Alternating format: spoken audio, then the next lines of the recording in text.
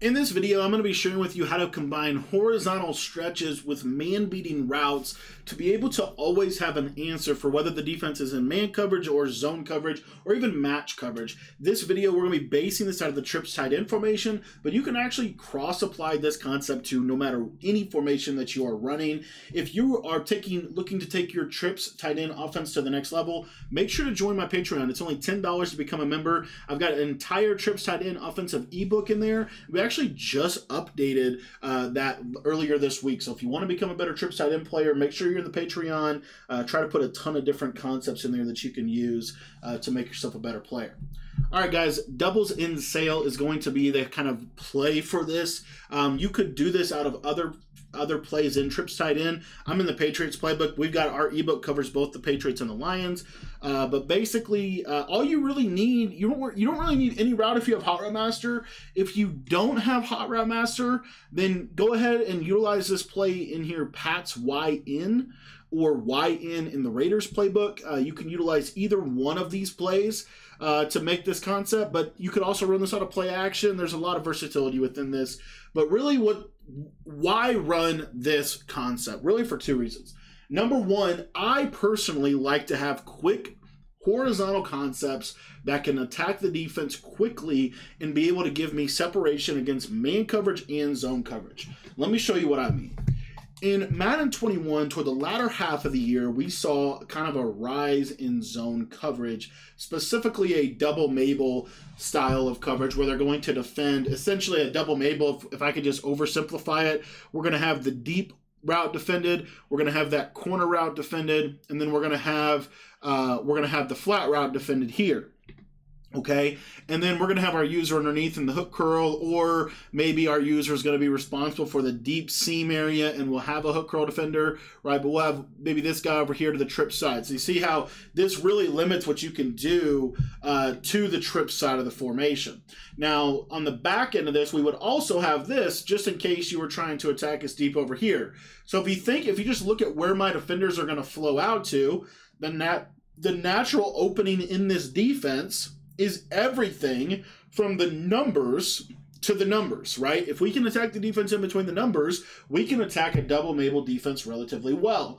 And so it gave rise to concepts such as this, which was a very good concept out of trips tight end, where you would get some variation of this. Again, it kind of varies depending on the player, but basically this idea of just basic, simple hitches, maybe have like a little tight end post, but our flat routes would pull these flats out, and then we would just pepper them in the middle of the field with these hitches underneath, as you can see right here, and just take what the defense gives us, right? The problem with that in Madden 23 is this. That concept that I just showed you is very good, especially if you know that they are in zone coverage. The problem in Madden 23 is a lot of people are running man-to-man concepts. And so what you're going to see typically is if I run that same basic play, the only route on the field that can beat man consistently is the tight end route. And so they'll just go use the tight end route and you're done. Your concept's bagged, especially if they shade underneath, maybe have safeties over the top to be, kind of keep safe. So they can bag this play. Now it's really, really, really good if you know they're in zone. But what we're getting a lot this year specifically is we're getting a ton of this. And I'll show you real quickly. So we're getting a ton of this concept, especially if you like trips tight end. You are probably getting some variation of this basic defense right here, and I'll show you the play art, right? This cross man stuff where they're off coverage, right? Pretty tough to beat. And so the natural flow of the coverage, they're coming underneath on these key routes. So if I try to throw this hitch against man coverage, it's going to get picked sometimes, right? So this is where this other concept really kind of started to, I think, just kind of have some value. And it's actually fairly simple. It's like, how can we attack the same kind of pockets on the field, but give ourselves more options against man coverage? That's basically the idea. How can we attack the same pockets on the field, but give ourselves more opportunity to attack man coverage? And this is where this play came from. So what we're going to do is it's actually really simple. We're going to flat the left side or the middle trips receiver. We're going to slant the inside trips receiver, and then you can either put your tight end on one of three routes. You can put him on a smart route and in route, you can put him on a tight end post, or you can put him on a tight end crosser. Any of those routes are going to be effective, and this is going to be good against the blitz. It's going to be good against man, zone, doesn't matter. So here's man coverage. Now we have 3 to 4 different routes that can get separation against man. The general principle for attacking man coverage is you want to run against man coverage and you want to sit in pockets against zone coverage. In Madden, because you can throw the ball, and you can do this in real life as well, but because you have a little bit more control over how you throw, you can throw routes open against zone. So as you see there, the tight end apprentice route is working really, really well.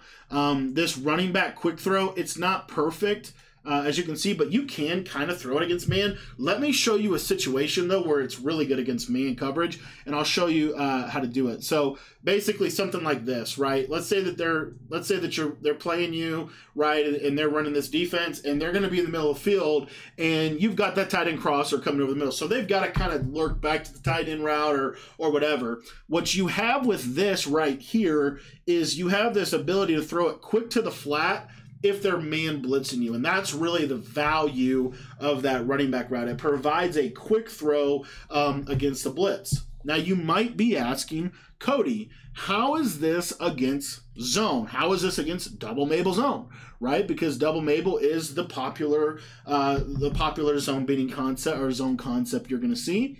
And what you'll see is this actually is pretty good against double Mabel zone.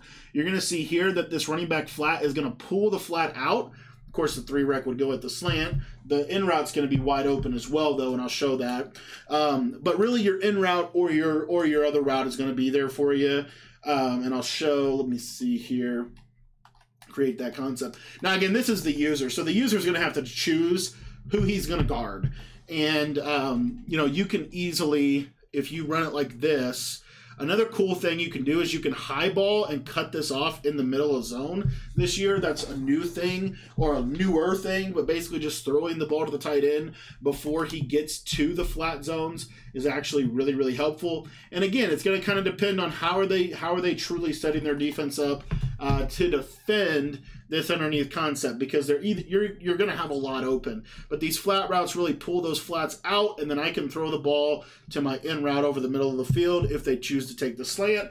If they choose not to take the slant, so let's say more so a defense that looks like this, and they're choosing to give up the slant route, then what you can do here is you can throw that slant kind of in that pocket right there before he ever gets to the flat, because the running back is naturally pulling the zone out of the way, and you have a lot of space on this play.